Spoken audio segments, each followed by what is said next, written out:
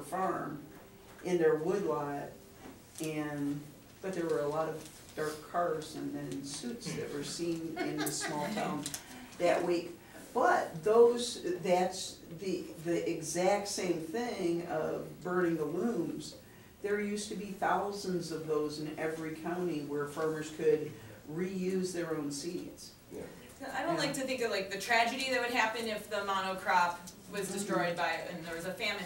However, the optimist in me says that's when innovation happens and things start over and you try again. You know, and you learn from the first time. And so almost sometimes when things start getting as bad as we're kind of talking about, yeah, it's the inevitable. Like things are going to crash before, you know, things get dark before they get light. And so you'd have the revolutions and such. So I think there's a revolution on the horizon. I just don't like to think of the negative that's going to happen before it. It's tragedy and conflict breeds innovation. Yeah. It's true.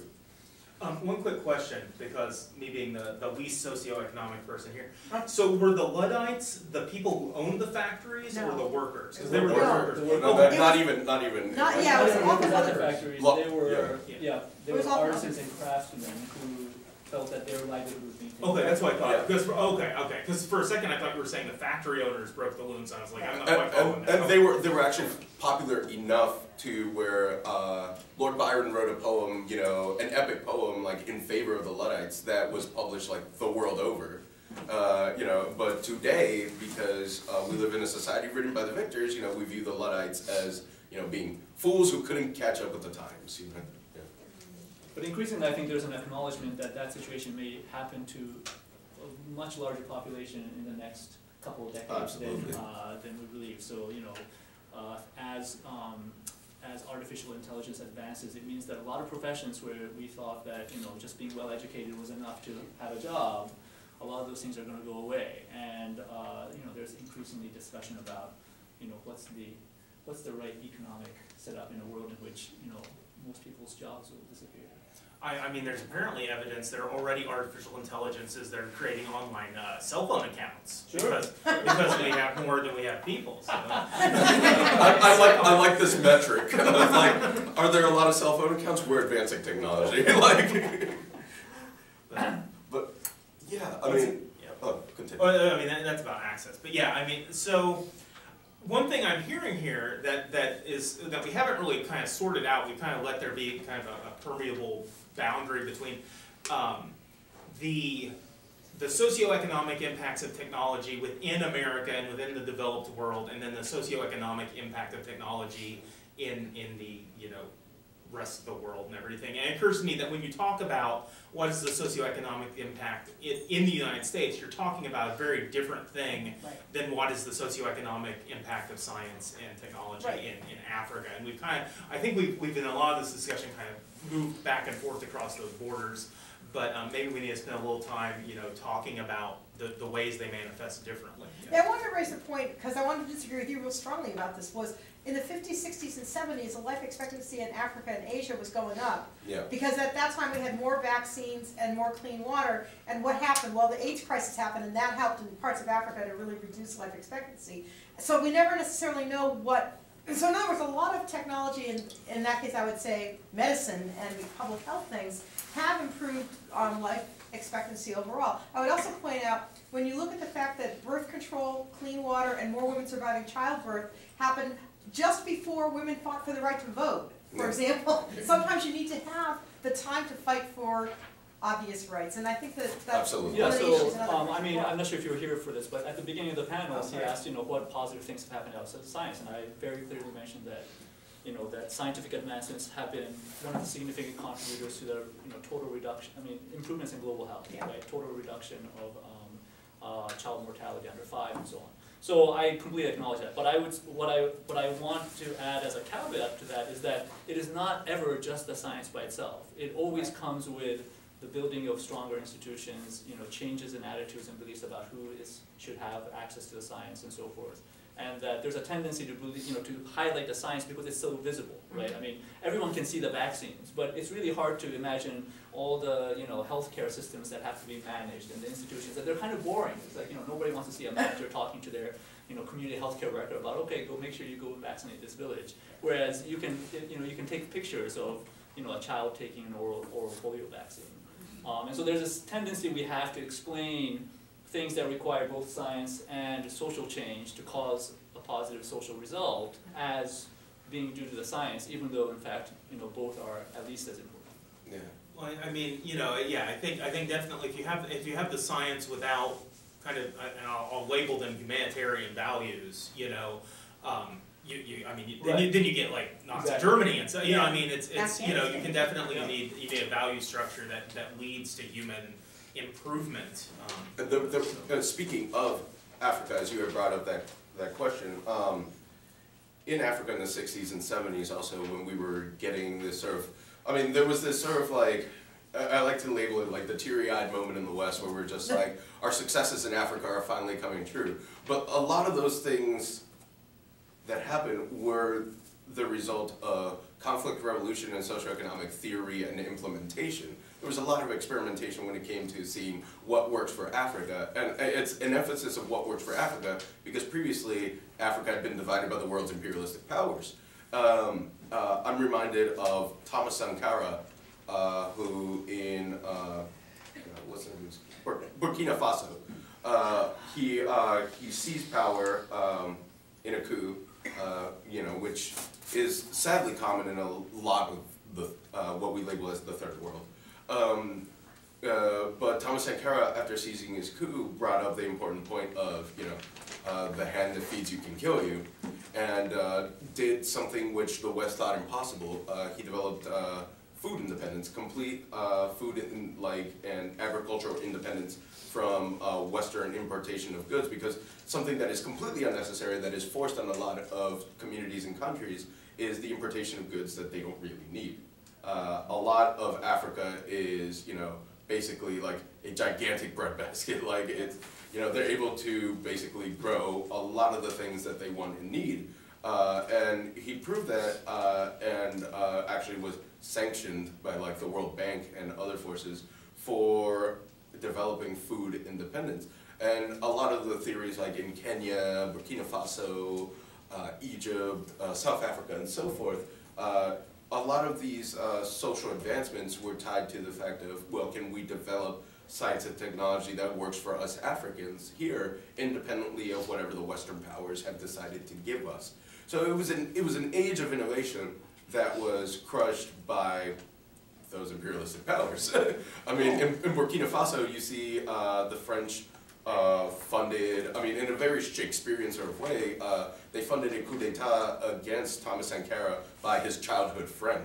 And, which actually completely reversed everything that happened. Importation of unnecessary corn and wheat and other goods into the country happened again. And the life expectancy dropped, the quality of life dropped drastically. And, this continues today because a lot of, sadly, also, I use Thomas Sankara as like a good historical viewpoint, but you still have places like Zimbabwe, which were promised social change, and now suffer a lot worse than some of their neighbors. You had mentioned a little while earlier, the idea of the next big kind of science revolution coming out of Africa, and that reminded me. There's an astrophysicist, Neil Turok, who's in Canada. He's a South African though.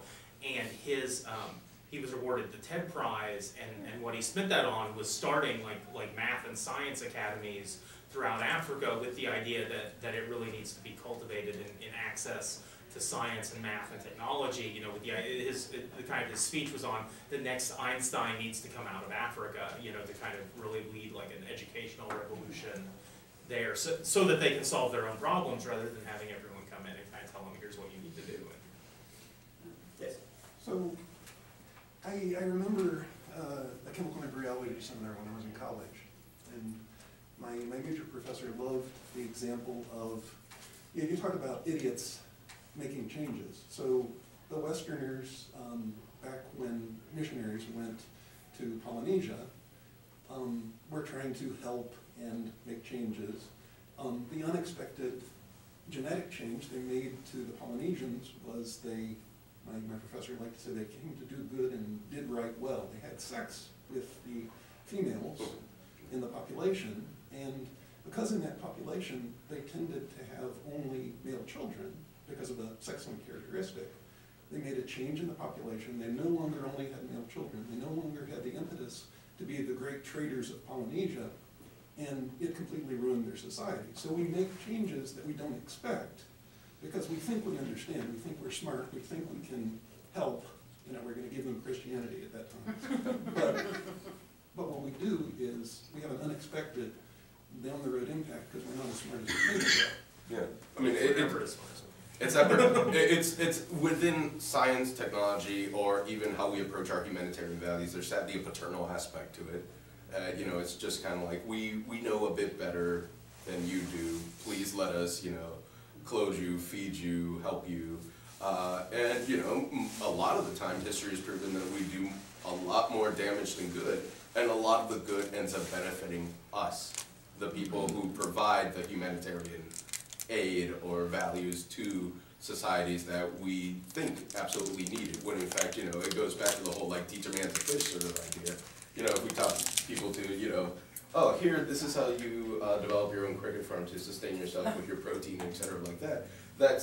That's completely different than being like, here's your package of food for today. Please do not eat it all and split it equitably. Bye. You know, that's completely different there. Yeah.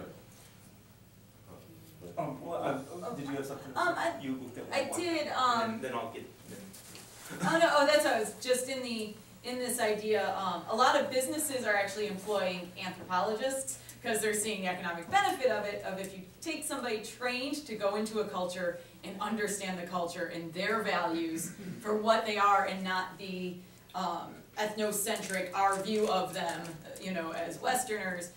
So now businesses are taking advantage of that and hiring anthropologists because you can make more money if you actually understand their values. But that's where anthropologists are important in the aid efforts. And like what I'm trying to do is because you can, the goal is to not destroy their culture and to actually help them. Now I had to ask this one. So do you, and not you specifically, but just kind of the people who do that work, do you find that they frequently like are at odds with the corporate interests, or do the corporations genuinely want like a win-win? Like, do you think that's a very sincere thing? It's hard because it's definitely like a selling out job to be the anthropologist that works for the business. That works for the oil company. Yes, absolutely. But I think there is a little bit of valor to trying to go in and just make things better. And, you know, so there's probably some headbutting, but if you can make things slightly better, you had your little personal victory. Oh, I'm just curious. Yeah, it would be nice. You, sir, in the back. All right. Hey, so I don't know about solving the world problems, but you're all smart people, and we all have lives and families and community. What do you think we could do in our own lives, our own community, to enhance the socioeconomic impact of science for the benefit of ourselves and our families? Well, so I go back to what I call the law of amplification, which is that technology amplifies underlying human forces. And what that basically says is that, you know, technology is like the engine in a car, right? We can keep making it go faster, but ultimately it's up to the driver to decide where the destination is and then get us there safely. And, you know, in this analogy, we're the driver. So it you know, I think there's a tendency to worry about what's under the hood when, you know, we can do a lot more to pick the right destination and make sure we wear our seatbelts and so on and so forth. So I kind of think of, you know, the best way to make sure that science ends up helping us is to make sure that we end up doing the right things, you know, with or without science. And if you can get those things done both at an individual level as well as at a, you know, at a policy level through activism, those changes make the most difference. Yes. Ethics are very important. To push the people around you, and especially those people who perceive themselves as being right and having power over you, into being more ethical in the way that they choose to, you know, spend our money and choose to develop our societies and everything like that. We have that ability, thankfully, and I mean, somewhat, it decreases more as time goes on. We have the ability within our Western societies to push these people in power continuously, whether it's through shame, the ballot box, the ever-powerful dollar, what have you, to apply ethical solutions to everyday or even larger problems. Now, even I would say that's a bit optimistic, giving that advice, but it's one of the things we have. But it's also I mean, there's the idea in political science, the theory of like you can't actually be neutral on a moving train. If you're just like, well, I hope science advances, but I don't really care about the candidate who does it, or I don't really care which corporation is funding the advancement. You've chosen a side to things, which is in my opinion the bad side. The more informed you are, the more you encourage other people to be informed. This leads to a revolution of sorts, of people wanting to have more control over how their technology and their science develops. Also, I like to joke that the idea of like a modern day institution of like, not like anyone forcing you to do it, but a modern day like personal institution of tithing to, but instead of to the church, but to research institutions and what have you, goes a long way, surprisingly. And it doesn't just have to be the Bill Gates of the world that throw their billions behind science. I mean, I hate to sound like some sort of infomercial, but even $1 a day to your appropriate cause could make a big difference. And I'll give one quick reply because I want Julie to finish up. The Con is doing a sort of a donation drive for Heifer International, which is a charity I've supported for years. Because my wife was religious and she tithed, and we stopped being religious. She still wanted to tithe. I said, okay, we just aren't going to do it at the church anymore. And Heifer is one of the organizations, and completely on this idea of self-sufficiency, everything, because that's the organization where they buy people like chickens and goats and everything. And but they also teach them. And they teach them. Yeah, it's not just here you go have fun. It's like no, you have to actually know what you're doing. But so I literally practice and write about the idea of kind of a non-religious tithing. A scientific so, tithing. A scientific, not even necessarily science, because I would say it's more ethics and more values. And sometimes I donate to science things that I think are good too. But I think the promotion of values, because as both of these said, it's the values that you can more easily that can get overlooked, because I mean we want the cool new gadgets, we want the cool new discovery, but it's easy to get kind of swept up in that and forget that these technologies impact people, and people should think about that while it's going on. And I'll let Julie finish up. So in thinking of ways that science can go forward and make differences, the more variable your scientists, the more variable your possible science. Yes. And so I would say the best thing you can do is check your privilege and recognize that we've had access to education and access to going into scientific careers. And by doing that and realizing that sort of privilege, you start realizing that the education of underprivileged classes, largely African American, and the underrepresentation of women in science. And so if we can get science outreach to these different groups, then we create more diverse scientists who start creating more resolutions. Okay, thank you all. This was great, thank you. Thank you.